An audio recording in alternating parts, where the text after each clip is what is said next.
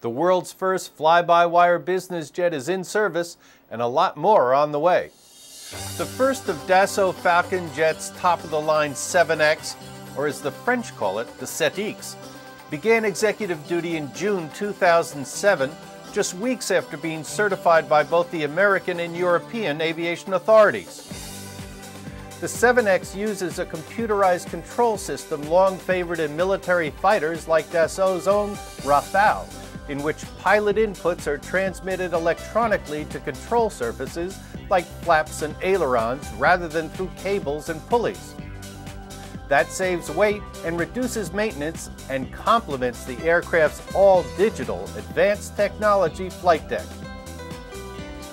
The 7X is Dassault's third three-engine business jet and its biggest. Powered by Pratt & Whitney Canada 3078 turbofans delivering 6,400 pounds of thrust each, the 7X moves fast. It has a high-speed cruise of 0.85 Mach and travels far, nearly 6,000 nautical miles non-stop. That means it can carry passengers from Paris to Singapore or from Los Angeles to Rome. And they'll be traveling in style.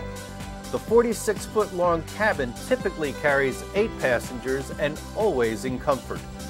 There's a well-equipped galley at which a flight attendant can produce several meals. Its fully adjustable captain's chairs can be converted into beds, and satellite-based data links keep everyone on board connected to the office throughout the flight. Even though the 7X carries a sticker price of about $40 million, the aircraft is proven to be the most popular Falcon ever. The French plane maker has received firm orders for more than 170 of the big tri-jets, including NetJets buys worth more than $1 billion for some 33 aircraft, which the fractional operator is putting into its European division. Dassault is increasing its production rate, but 7X sales have been so strong that if you placed an order for one today, it would be 4 years before Dassault could deliver it.